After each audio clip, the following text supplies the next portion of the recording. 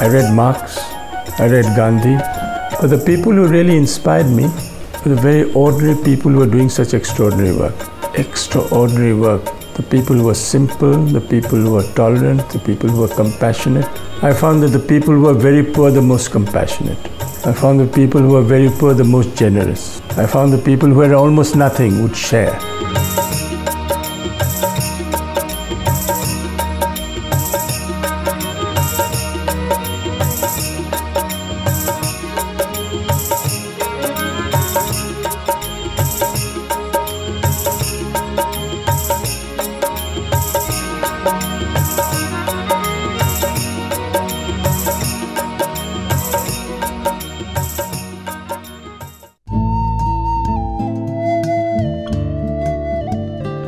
So my name is Bankar Roy.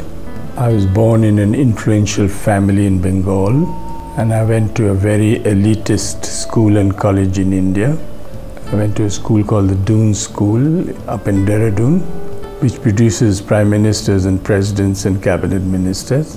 And I went to St. Stephen's College, which produces all the bureaucrats of the country and the diplomats. So this combination was just right for me to get a job in any company or service or become a diplomat. But I chose to live and work in a village because I found on my first visit to a village in Bihar in 1965, I saw hunger, death and starvation for the first time.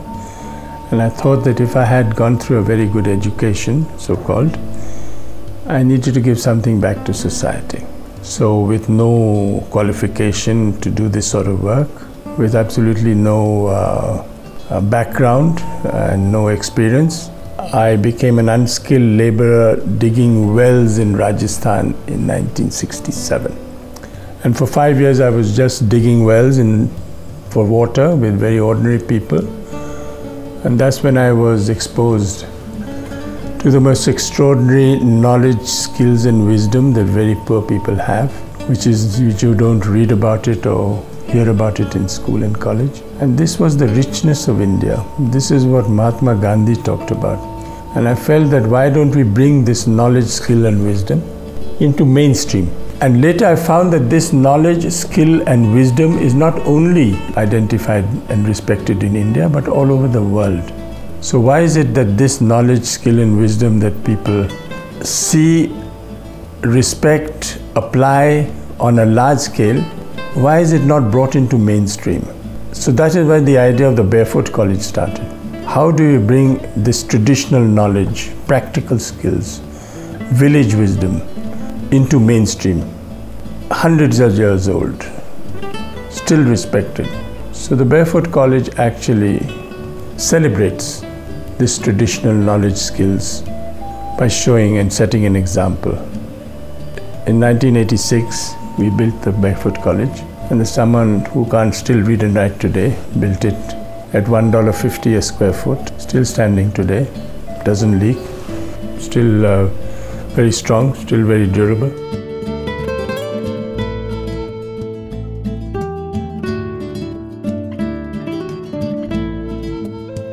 This actually really was the real education that started for me. Of course, my wife was a great inspiration for me too, because she herself is an activist, much more of an activist than I am. And she was responsible for many acts of parliament which are still being used today. So she was really concerned about the political space in this country, how the discourse was being compromised and how it was shrinking. Minority must feel free, they must feel confident, and they must feel secure in this country. The poor must feel that they have a say in what's going to happen in this country, and they must know what share of it they will get. The women in this country must know what they will get, and they must be part of the planning process. They have to be participatory in it. They can't be just targets, and we can't listen to any one person saying that's what is best for us. We need to decide for ourselves what is best, and that's what democracy is all about. and she worked in the political sphere. But for me, my whole strength was in the development side. I admired and was inspired by the work she was doing, but it was not for me because I didn't have those skills. So for me, development is very much more important because you're trying to meet basic minimum needs: water, health, education, employment. These are areas where very few people are working at the grassroots level. And I thought the Barefoot College would set an example by using the traditional knowledge to be able to provide these basic services. This is what I felt was required. And if it was down to earth, if it was Gandhian, then was it replicable? Is this something that can only be confined to the Barefoot College in Tilonia, or was it possible to spread the message everywhere? So we invited young boys and girls from different parts of India to come and work with us, build up a confidence to start their own organizations. So now there are about 23 Barefoot colleges in 13 states of India. All started as a result of being with us and then going and starting in their own states. And we thought this Gandhian model, down-to-earth model, could also be tried abroad. So we went with this model abroad. The government of India was very fortunate to help us with this crazy idea in how we could select, this time only women, working in the villages, in inaccessible villages which had no electricity, how we could bring these women together to India for a period of 6 months and see how we could convert a woman who had lost her confidence, lost her ability to think, depressed, totally marginalized, how in 6 months she could go back like a tiger. So this is how we felt change, inexpensive, which could make a difference to their own community when they went back. And this is how we felt it could be scaled up. Today we are in 96 countries around the world, all south of the equator, who the Prime Minister of India called solar mamas. About 3,000 solar mamas all over. We reached over 1,000, over 1,500 villages, and solar electrified about 75,000 houses all over. So if you put them together, it is about 1.4 gigawatts, which is about a nuclear power plant produces. That is the secret, I think, of development today. How do you make it? It's not mass production, but production by the masses, as Gandhi said, which is very important, which is sustainable, which is endurable. My name is Sunita. Sunita? Yes. Nice to meet you. Yes, yes. Yes. You want a tasting?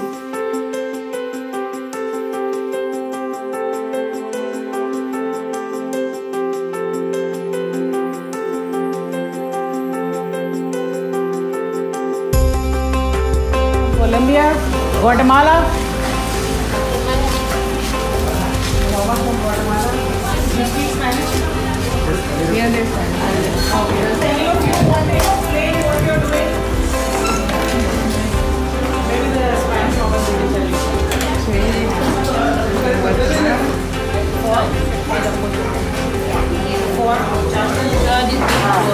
Okay, this is the circuits for a charge controller, which all of them are.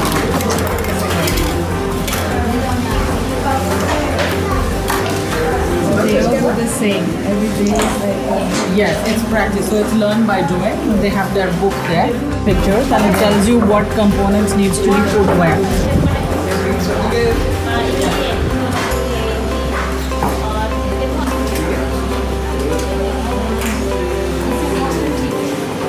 And these lights and charge controllers that you see are fabricated by the trainees themselves.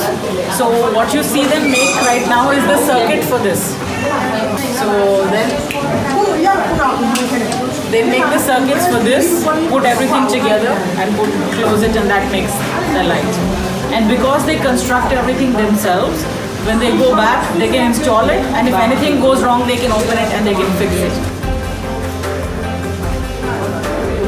Es una experiencia muy bonita, única, porque pues eso no se repite sino una vez que venimos por acá. Pues al principio fue muy difícil asimilarlo, pero sí, ya estamos aprendiendo. Somos 4 mexicanas del estado de Chiapas que venimos acá De igual manera llevamos ya los 2 meses, casi hacemos 2 meses.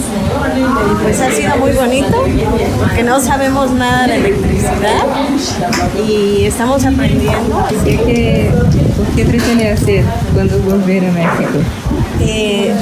Instalar los paneles solares en las comunidades que realmente lo requieren.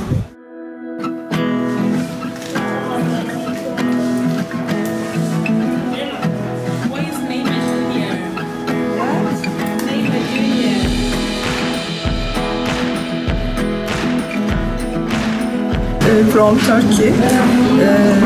I'm a journalist. I have been learning solar technology, and I will come back in Turkey. We teach solar technology to refugee women, and they will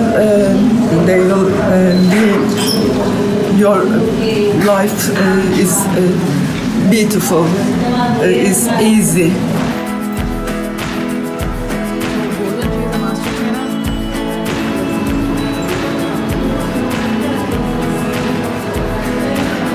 She hasn't gone to school, but everything you see here is done by her, and they make use of simple techniques to learn.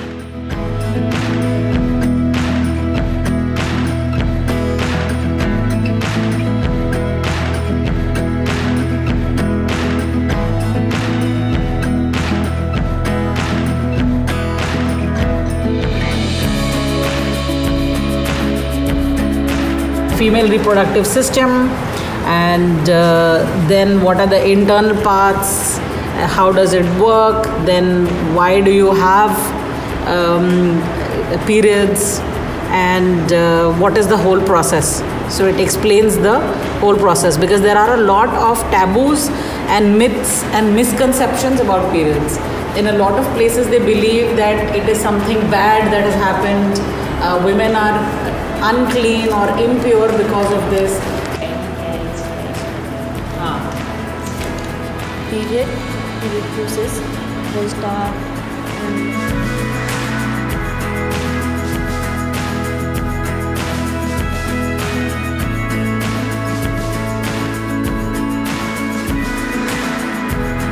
Man has migrated to the city, woman is left behind to fetch firewood, get water, take care of children, take care of elders at home, work as landless labor on the farm.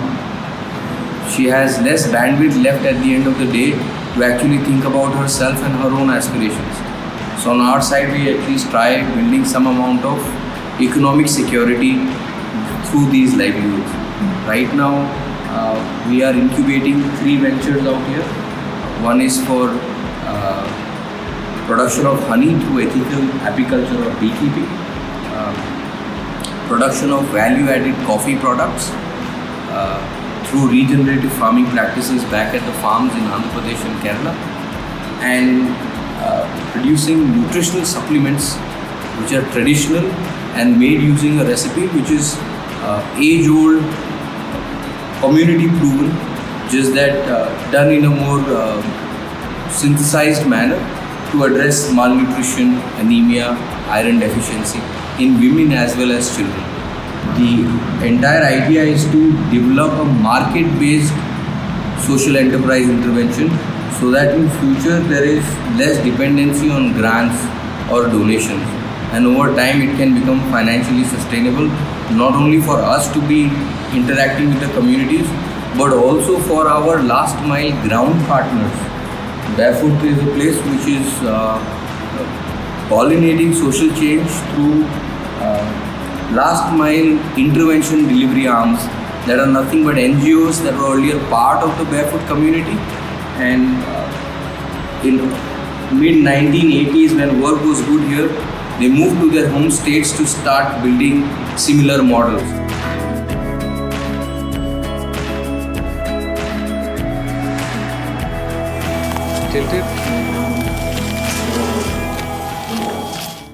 The biggest challenge I faced was how I could convince it was possible for an illiterate man and woman to be anything. An architect, a solar engineer, a communicator, a designer. You did not need to be literate to be able to provide these professional services. You did not need to go through a formal university to have the skills and the experience to be able to provide this service to communities. This was the first message the Barefoot College actually managed to demonstrate. The second challenge was to convince my own kind, the people who are policy planners, development planners, so-called experts, who couldn't believe that a down-to-earth, bottom-up approach was the answer to India's problem, not the top-down. What happened at the circles of Delhi is not as important as what happens in the village level.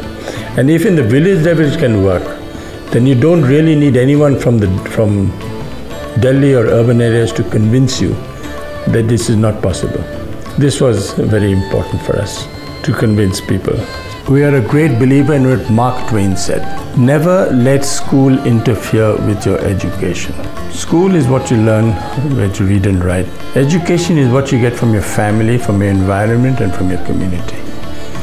We are trying to show that this is actually the way forward for us. It's a Gandhian message, and we feel that this needs to be universalized. It's the only way to scale it up, because the management, control, and ownership of any development plan must lie with the community concerned. If you don't involve the community from the very beginning, from the planning and implementation stage, it will never be sustainable, it will never carry on.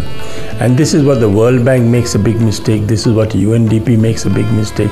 They think professionals from outside with fancy degrees will be able to solve the problem. That's not the case. It cannot happen. But they haven't learned. Over 60 years I've seen the development space globally. They just haven't learned that that is the way forward. Take the community into confidence and then let them manage and control and own the process. We found that in villages, wherever we work, that this is the long-term solution today. We have youngsters from many parts of India who have come from urban areas, who have willingly volunteered to come and work in Tilonia. And you know, the biggest problem they have is their parents. The parents think that they're wasting their time. They have no idea the challenges that these young people are facing and overcoming and enjoying the challenge that they have. So my advice to young people is, this is the only time when you can take risks. This is the only time when you can really find out if you have it in you, if you have the staying power in you to be able to do this sort of work. So my first advice always when I meet youngsters in India is to get onto a train and 50 kilometers anywhere from the urban city that you are, get off at the first station and see if you can survive for 1 year. Don't go with money, don't go with plans, don't go with any ideas. Just see how they live and work and survive. Such a great educational experience for you. If you don't have it in you, at least you gave it a shot. If you have it in you, then that's a beginning for you.